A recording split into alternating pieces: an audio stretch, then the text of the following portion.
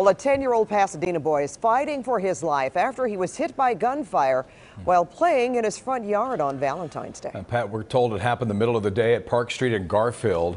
CBS 2's Rick Montanez explains it is the latest in a string of shootings in that area.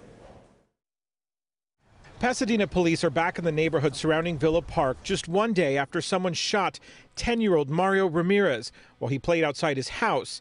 You can see the bullet holes left in the wall. It's good to see them out here, and I see them talking to some of the neighbors and stuff, and I've talked to some of them too. Kyle Layton knew someone was shot yesterday, but learned just this morning it was a young boy. That's shocking to hear that. I mean, who goes and shoots kids like that? 3 o'clock Sunday afternoon, Valentine's Day.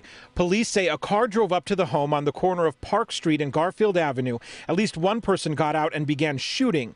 A family member tells me the boy was struck at least 3 times, once near his heart, also in his wrist and leg.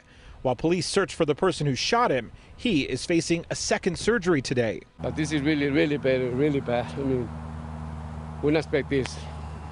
Sorry to see that. This man says the violence around here is the worst he's seen in 30 years. He and other neighbors say it's due to gang activity. 3 people have been shot to death nearby since November.